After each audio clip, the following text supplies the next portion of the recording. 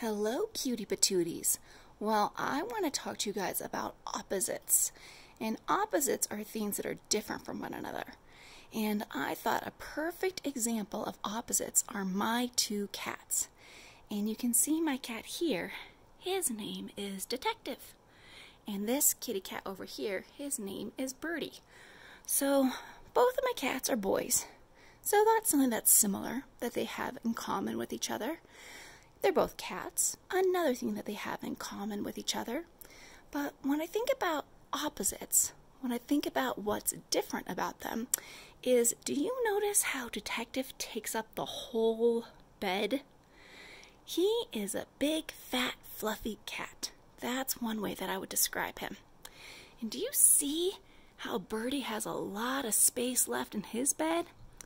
Birdie is a skinny little cat. So, they're opposites in that way. Also, Birdie has dark black fur and only a little bit of white. Whereas Detective is mostly light colors like white and tan with only a little bit of dark. So they're opposite because one has more dark fur and the other one has more light fur. Another way they're opposite is their age. So Birdie is much older. He's 15 years old, whereas Detective is much younger. He's just about 3 years old. Now, when I think about their personalities, Detective is very playful. And I know he's being lazy right now, but usually he's very playful. He likes to scratch on his cat tree. He likes to play with his toys. And he likes to run around and chase Birdie. Whereas Birdie, he's usually pretty sedate. And sedate means that he's pretty calm. He's not very active. Often Detective tries to play with him and Birdie just meows and tells him to go away. Another thing is how they meow.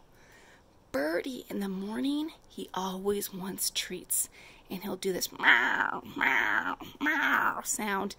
Oh, it's very loud. Whereas Detective, he pretty much never meows. And when he does meow, it's more like a meow, meow, meow.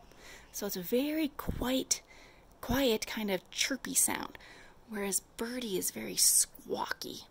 So another opposite. Well, what I want you to do is find things in your house or things around you and talk with your family about the opposites that you see.